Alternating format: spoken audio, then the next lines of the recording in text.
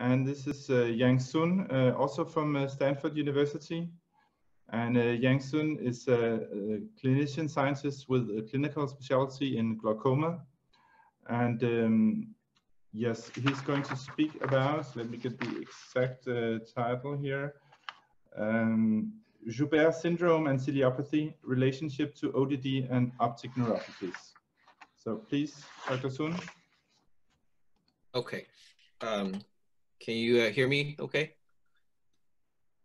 Okay, so, okay, well, thank you for staying on. And so I'm a glaucoma specialist for clinical practice, but in my laboratory, we actually study more than just glaucoma.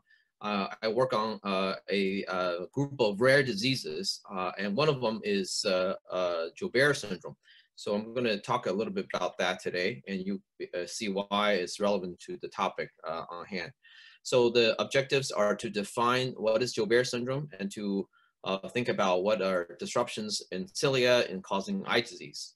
So here's a case of a patient, a 16-year-old girl who was reported to have 20/40 vision in both eyes. Anterior segment exam was more or less normal, but she has very apparent optic nerve heterogenesis, and also retina findings that are consistent, which I will talk about in a second. And second patient, I'll talk about two of them together because it'll make more sense. The second case is a 6-year-old boy who has poor vision since birth. He has hypotonia of the face, elevated LFTs, liver function tests, and oculomotor apraxia. His vision tests out to be 2200, and his fundus exam is shown. He has no visible optic dystrusion, but of course it's not easy to look for a 6-year-old. And for both patients, they have essentially flat ERGs, and they have something that's very unusual on MRI. They have both have MRI performed, and they look like they have this molar tooth on MRI membrane. And what the diagnosis for both children is that they have Joubert syndrome. Joubert syndrome, so what is Joubert syndrome? So Joubert syndrome is a group of diseases that's called ciliopathies.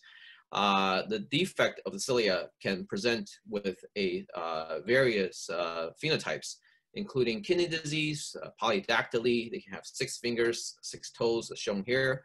They can have hearing loss, retinal degeneration, as well as obesity. Cleft palate and hydrocephalus can also even be part of this group of diseases.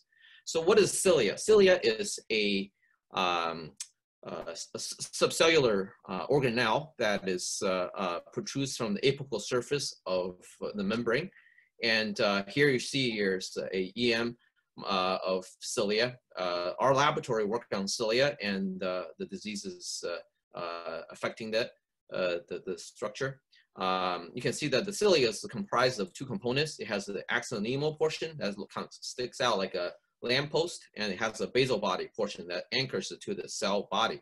And the cilia, it turns out to be really critical for human development, in part because so what we care about in the eye, what we think about in the eye is that the connecting cilium for the photoreceptor is a modified primary cilia. So we think, so this connecting cilium has to be functional in order to transport rhodopsin to the outer segment.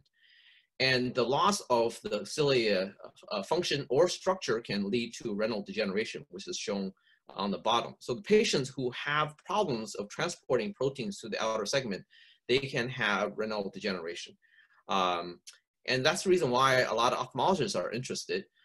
In terms of the signaling pathways involved, there's cilia is involved from Hirschhog to Wnt to PCP, and this is just a overview of what are some of the pathways that we know have been disrupted in cilia signaling. And coming back to Joubert syndrome in the eye presents with RP and oculomotor apraxia. So that means they have difficulty initiating saccades. They can have renal cysts and other systemic abnormalities like polydactyly, cleft lip, and cleft palate. But the most critical thing we see also on exam is the molar tooth sign on MRI. And the epidemiology of this particular disease is pretty rare. It's about 1 out of 100,000 newborns. It can be autosomal recessive and X-linked. Our group had summarized the eye findings of 254 Joubert syndrome patients, and we found, so here on the bottom, the pie chart identifies what are the mutations, known mutations of the Joubert syndrome that currently has been reported. And even with this, there's a fraction that's still undescribed. There are 24 genes that have been known. And in the red, I highlighted this IMPP5E, which is the gene that I'm really interested in part because, so what is IMPP5E? So IMPP5E is an inositol 5-phosphatase. This is the protein domain of the structure of the IMPP5E protein. In the N-terminus, there's a proline-rich domain. In the C-terminus, there's a phosphatase domain. The mutation marks up here indicates where mutations of these 5-phosphatase domain of IMPP5E cause Joubert syndrome. And also in green, the loss of the C-terminal tail, which anchors it to the membrane, can cause its abnormal distribution and can cause a similar disease called Morm syndrome. So IMPP5E is a family of these 5-phosphatases, one of which we are studying a lot on is called OCRL, which is not shown here, but it causes congenital glaucoma and cataracts. So, so there lies my link to my clinical practice, but also why I think cilia is important in such a various human diseases. So in the eye, going back to the function of this particular protein, we have known a lot about this. When I was a graduate student, the lab that I was in, Phil Majera's lab at WashU, he had purified this protein and showed that based on thin liquid chromatography that the primary substrate of IMPP5E is phosphatidylinositol 3,4,5-P3. But in the interval, like 20 years since this was done, we show that this actually in vivo, so in the animals, it's works on PIP2, PI45P2. And this is really important because there was a human disease link that was made in 2009 by Joe Gleason's group. And what they discovered was that mutations in this particular gene can cause this group of ciliopathies that includes the Joubert syndrome. So as you can see here, the IMPP5E protein can localize to the cilia in the RPE cell cultures and also in the connecting cilium. The loss of IMPP5E in humans can cause abnormal behavior to serum treatment, shown on the bottom right here. On the top is the normal, on the bottom is affected. So what does that mean for eye development? If you knock out IMPP5E in the animals, you can see that they have a pleiotropic effect, just like in humans. They have loss of eye in such a significant, they have no eye form at all, anophthalmia. They have polyrenal cysts. They have cleft palate and polydactyly observed. These animals don't live very long, and they, unfortunately, when you miss the gene completely, these animals die very early postnatal. So we have these animals, and we're studying its effect on the optic nerve, and which is of interest to ODD. Here's a blow-up picture of the optic nerve of the eye anathamia phenotype. So my lab, early on, this is back in 2012, we had made a zebrafish model injecting IMPP5E morpholino in the mouse embryos and show that this affects the development of the mouse eye, and we can rescue that by gene rescue.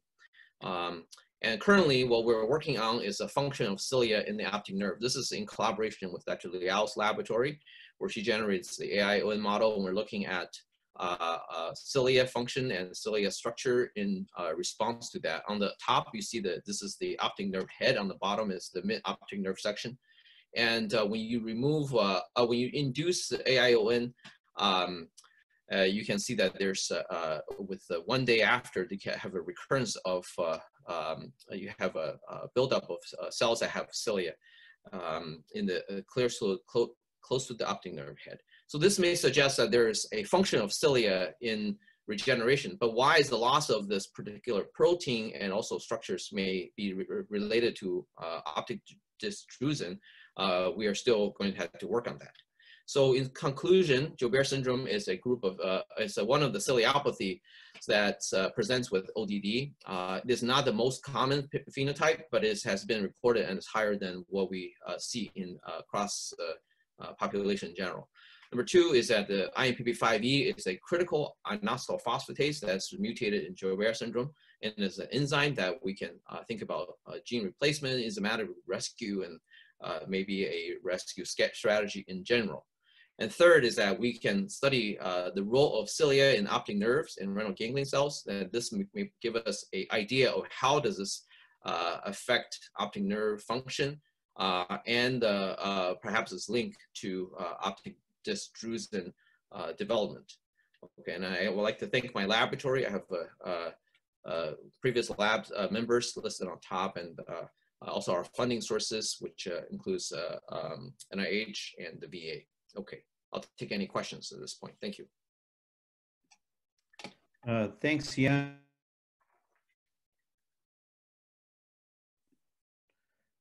I'm going to read out a question from Bradley Katz. Is there any evidence of INPP5E involved in other cellular processes by cilia, in particular mitochondrial function? Excellent question. So far, cilia has been linked to mitochondria. There's been several papers, high profile in Nature Genetics, that linking some of the mitochondrial proteins to cilia function, but INPP5E per se, no. There has not been any reports of that. And I'll ask a question. I mean, I think it's striking that so many different retinal degenerative disorders can give this phenotype. Do you think this is something downstream? Do you think there's some common factor here?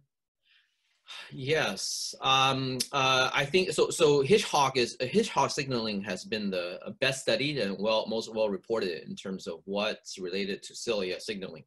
Of course, Hitchcock is involved in all types of signaling, and there are many different types of Hitchcock proteins. So it's certainly possible that that is a good starting point. And I think Wnt signaling also, I think it may be good to identify some of the common genes that's maybe identified in the familial ODD genotype studies, and try to see if we can link that to one of the known pathways that's also affected in cilia. So my lab studies cilia, and we think about that, but I'm sure there's also other pathways that could be involved. That's not that's not related to this particular.